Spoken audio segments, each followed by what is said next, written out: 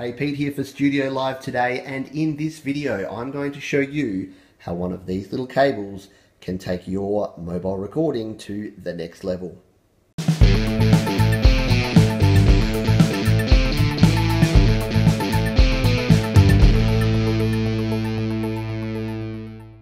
So the cables that I'm talking about are these little suckers here. So these are technically called the camera connection kit from Apple.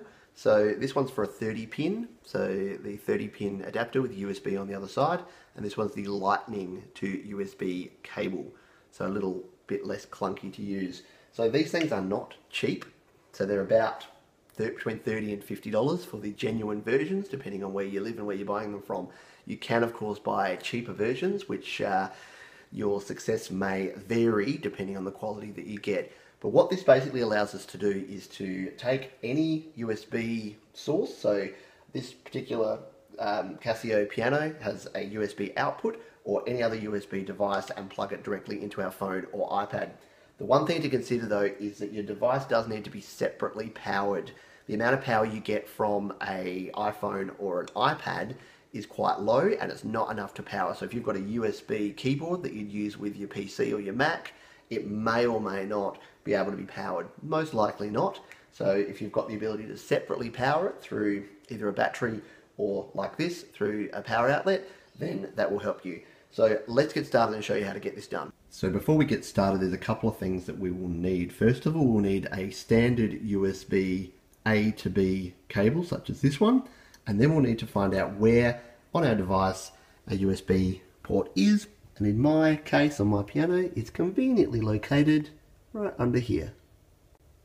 Okay, so we're plugged in to there, and we'll bring our USB cable up here to plug into our device.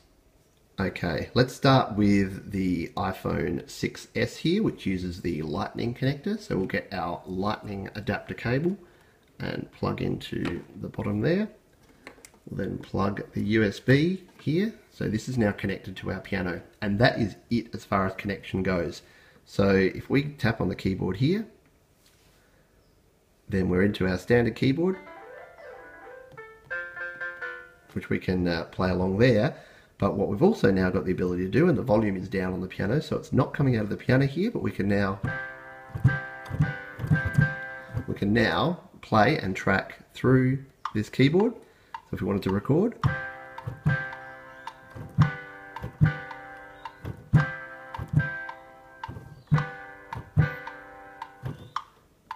and there you go.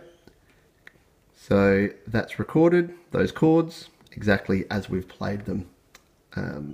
Just tap onto that.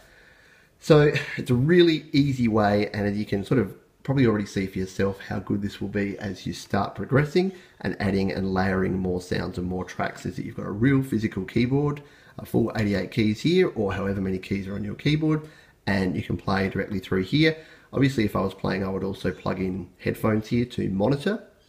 That's particularly important if you're then overdubbing other tracks, because obviously the iPhone speaker here is not the best audio quality in the world.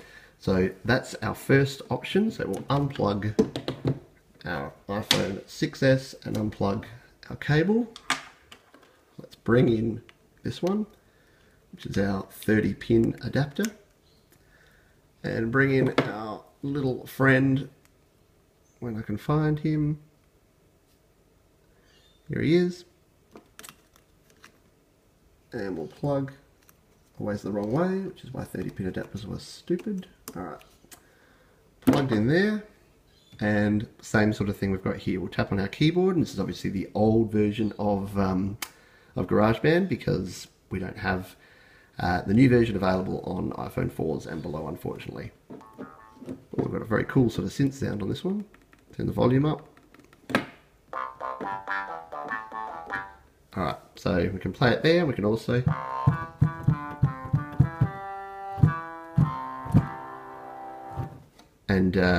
we'll just change this back from whatever that crazy sound was back to our regular keyboard. Put our grand piano back on. So one of the benefits of this is that obviously if you've got a keyboard with a sustain pedal or other pedals, then you can actually utilize those with this. So if we play, I hold down the sustain pedal, and then let go.